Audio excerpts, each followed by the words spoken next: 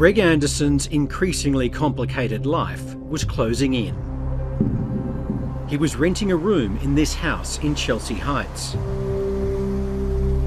But within days of Rosie and Luke returning, Greg was threatening to kill one of his housemates.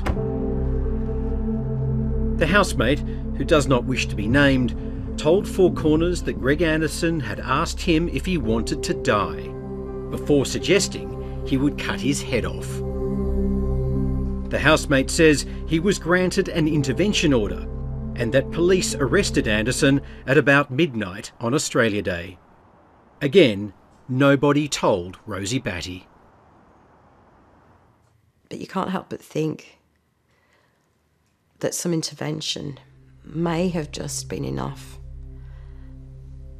for him to rethink, or maybe enough of a red flag for me to understand what acute danger Luke and I were in.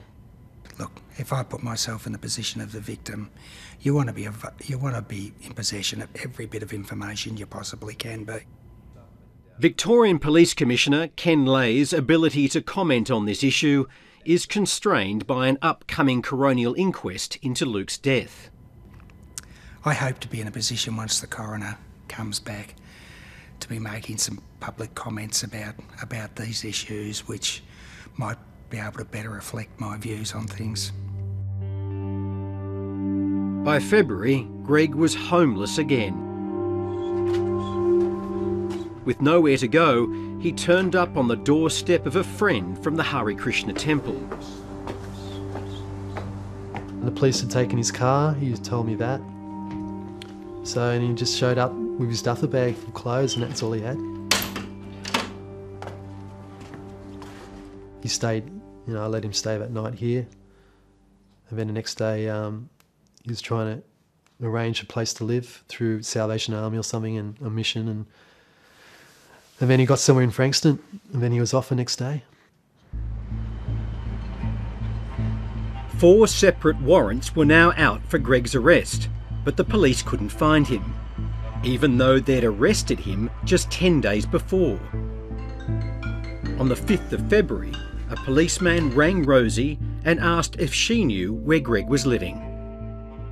That particular detective was in relation to the pornography charges. It's him just continuing his investigation. And I was really the only point of contact he would have with any hope of trying to locate Greg, to have him apprehended. When she hung up the phone, Greg happened to call back and give Rosie his new address, now close by in Frankston. Rosie immediately passed this on to the police, but still the police told her nothing of Greg Anderson's latest threat to kill, nor of the separate intervention order against him. It's gravely concerning. A lot of us are very capable of saying, I could kill you, you drive me mad, or throw away angry comments. But to actually say, to decapitate someone, you don't make those jokes. That's not they're not light comments. I wasn't aware of that, but again, that may well be indicative of police members not being in possession of all the facts once again.